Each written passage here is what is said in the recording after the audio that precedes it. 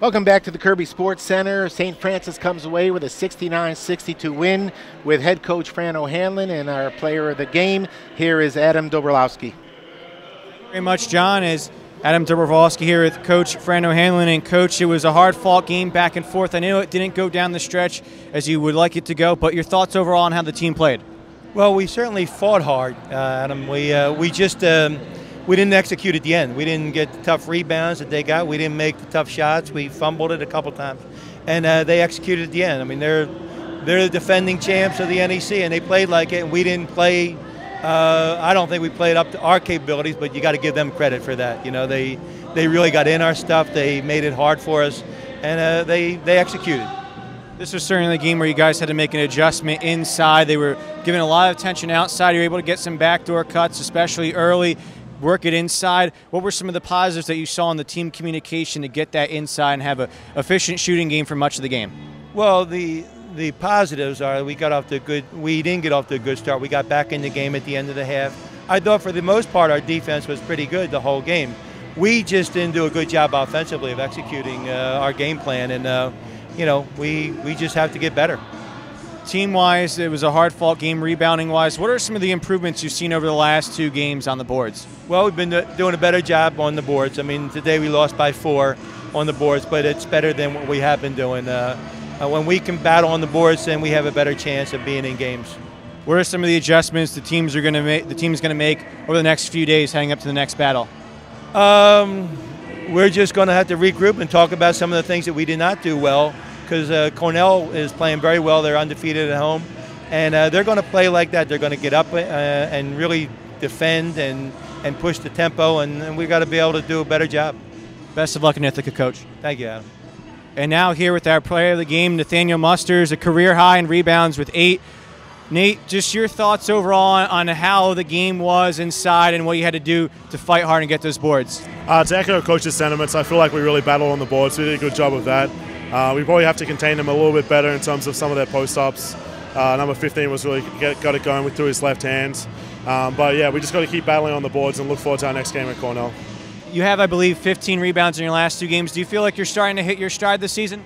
Yeah, definitely. It's something that I've been trying to focus on, especially looking at our first couple of games. We really didn't do well on the boards. And I felt like as our center, I really had something of an onus to try and do a little bit better in that area, something that I try to focus on, especially in practice and coming out here into our game. So I'm really happy with my performance the last couple of games. Still going forward, could do better, but it's good the last couple. Good job today, Nate, and best of luck moving forward at Cornell. Thank you very much. And now we'll send it back to John. Thank you, Adam. Terrific job with the coach and with Nathaniel Musters. There you see a look at some of the final statistics. And the one that jumps out at me is the 3-point shooting. Obviously, you would think that those numbers would be inverted. You would think that Lafayette would be the team shooting 8 for 19. But again, that's an illustration of what Coach O'Hanlon was talking about when he says that you got to give credit to St. Francis. They got up in our stuff. They really did a good job all night long of running Lafayette off the 3-point line. There were very few open 3-point opportunities, and I think in the end, one of the adjustments that Coach will make and this team will learn from is that when teams do take that away, you have to adjust. You've got to run your offense better and do what it takes to to create those outside shots. You got to have balance. This offense is built on balance between inside out.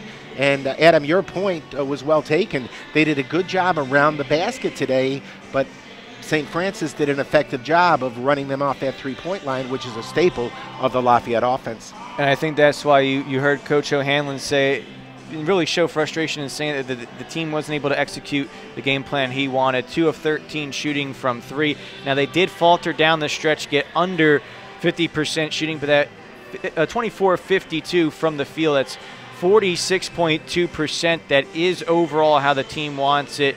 Free throw shooting got a little bit down at the end as well. 12 of 18 at a point they were around 80%, but then down the stretch, I believe 1 of their final 4 from the free throw line. Now, individually speaking, another good game from Nick Lindner, 18 points, but he misses the front end of a pair of 1-and-1s and could have got to 20 points for the 7th time in 11 games. You also had 3 other players in double figures, Matt Klanuski, 13, Bryce Scott and Monty Boykins, 11 apiece.